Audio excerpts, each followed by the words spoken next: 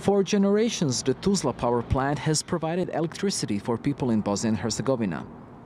But it seems that cheap energy has come at a hefty price. The pumping out of smokestacks is fueling a health disaster. Tuzla is one of the 16 coal plants operating in the Balkans.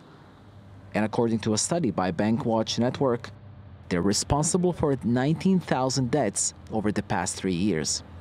There's this impact on the health of the population living nearby, but not only. So what we've done in the report was we modeled as well the transboundary impact of the pollution coming out from the power plants.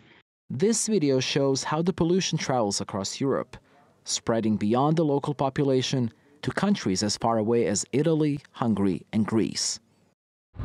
The coal-fired power stations in the region pollute 6 times more sulfur dioxide and other pollutants than regulations allow, and that's more than all 221 coal stations in the EU combined.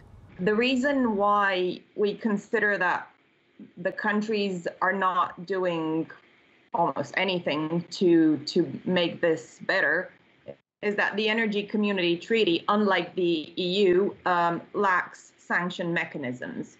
There is an infringement procedure, but the sanctions are not there yet.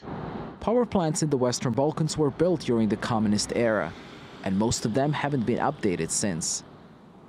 Still, they produce cheap electricity for the local community and provide revenues for the government and miners.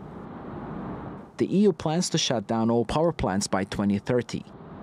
But many Western Balkan countries are now ready to change and are pushing for more delays. Aksel Zaimovic, TRT World.